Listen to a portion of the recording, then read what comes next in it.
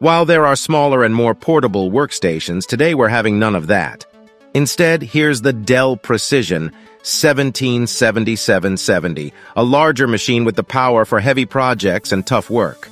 It's got 55 watts Alder Lake HX series processors, as well as professional graphics, while the RTX 3080 Ti makes an appearance too. With such hardware, you can't expect a lightweight machine, as the Precision 17 weighs above 3 kilograms and has a profile of 26.7 millimeters. On the other hand, it's built like a tank, with aluminum all around the outside.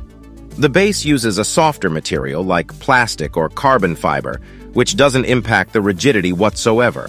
The lid opens all the way so it can lay flat on an office table. The bezels are thicker than you'd expect, but then again, you're getting a full HD webcam and a bunch of sensors for facial recognition and auto-awake and log-in functions. The base houses a full-sized keyboard with a numpad and all the other good stuff, including a power button with an optional fingerprint reader. The keyboard is good for typing, as there's enough key travel and the feedback is uniform and tactile. The touchpad is pretty big despite what the images might show, while the responsiveness and smoothness are okay too. The port selection includes a lot of ports, split between the left and right. The left side has 2 Thunderbolt 4 ports, one USB Type-A 3.2 Generation 1 port, an HDMI 2.1 connector, a LAN port, the power plug, and an optional smart card reader. On the other side, we have an SD card slot, an audio jack, one USB Type-C 3.2 Generation 2 port, and one more Type-A port. The Thunderbolt and Type-C ports support power delivery for charging as well as DisplayPort 1.4 output. There are 2 IPS displays to choose from, including a full HD and a 4K variant. The latter has a 120 Hz refresh rate for whatever reasons. We tested the full HD model, which is an excellent display with great viewing angles and a high max brightness of 526 nits. The panel also completely covers the sRGB color gamut and 99% of the DCI-P3 gamut that's used in digital cinema, so the image is punchy and vibrant at all times. You can switch between the 2 gamuts through the Dell software.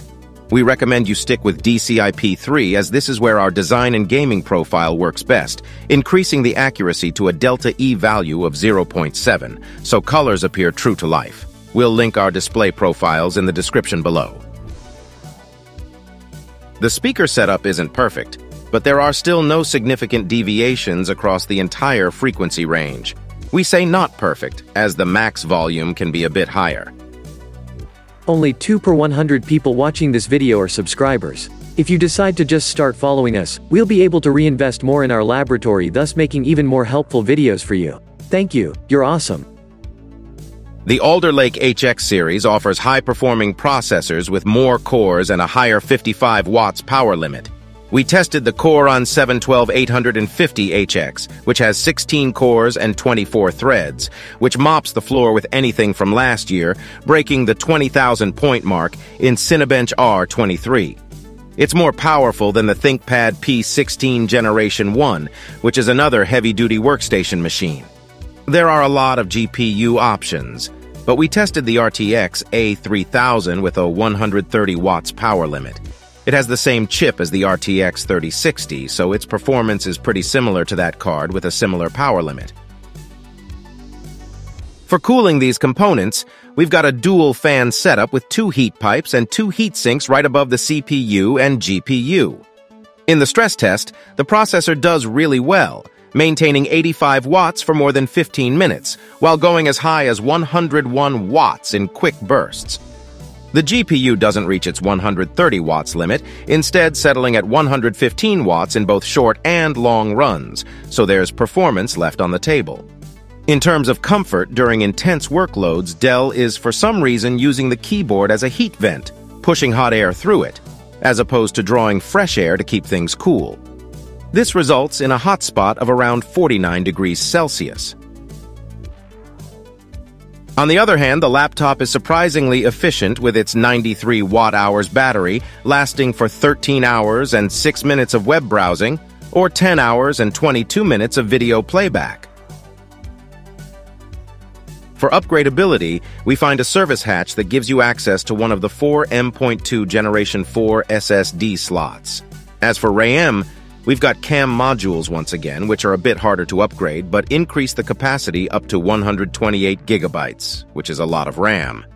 Our teardown video shows exactly how to access the CAM module, as well as the 4 SSD slots. The Dell Precision 177770 is one of the more competent workstations that we've seen, however. With a revamp to the cooling setup, it can truly become unbeatable, as it's got the hardware and the features to be the best.